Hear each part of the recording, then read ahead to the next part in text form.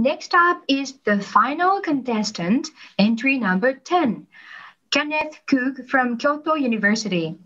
His presentation title is Cheesy Epidemiology, Studying the Biodiversity-Disease Relationship in Bornean Primates. Kenneth, please go ahead. You know that cheese with holes? Well, here's the paradox. The more cheese, the more holes, but the more holes, the less cheese. So more cheese means less cheese? Behind this very cheesy thought experiment, I want you to see that not everything goes nicely in a given direction, and things can be a little more complicated. Now take biodiversity, add diseases, and voila, my main research question. When biodiversity increases or decreases, do you have more or less disease risk? Your guess? Well, you could say pathogens are part of biodiversity, and that's why there's so many terrible diseases in the jungle. More host species also mean more targets for pathogens to infect and more opportunities to replicate. Diversity thus has an amplification effect, right? Well, sometimes yes, but in reality, we often observe quite the opposite, because to a pathogen, not all hosts are equal. A pathogen is only adapted to a given but evolving range of hosts. That's why you and a gorilla can get Ebola virus disease, but your cat cannot. Therefore, more host species not always provide more opportunities. It can rather reduce the portion of suitable hosts to pathogens, diluting infection risk and leading us again to the cheese paradox. In science, apparent contradictions like these call for more research in the details of things. And same goes for my research question. So for my doctoral degree, I study diseases in a wild population of primates found in Borneo.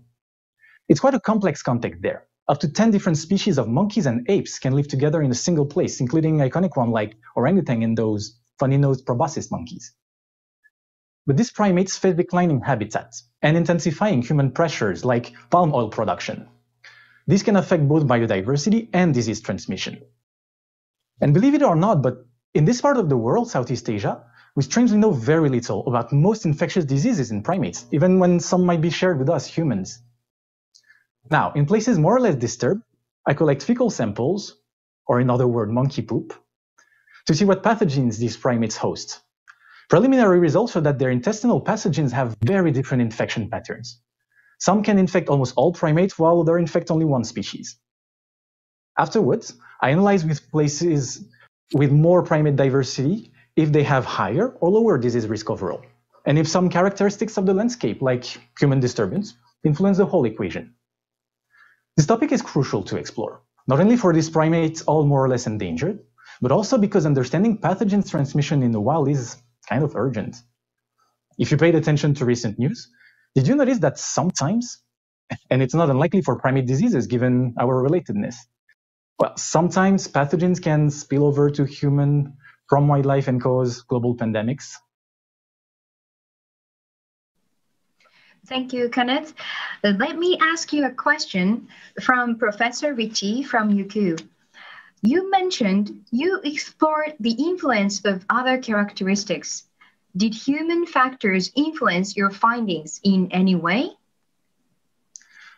It's a bit early to say, but yes, I include some human impacts, like where human settlements are compared to the location of the non-human primate I studied. And I try to see if it impacts the disease risk. It's a bit early because I'm still beginning my doctoral research. But what I can already tell you is that in some places, you can find some species of primates. Like you can find long-tailed macaque right in your kitchen, actually. But for sure, you won't find some species of primates like orangutans and gibbons in villages.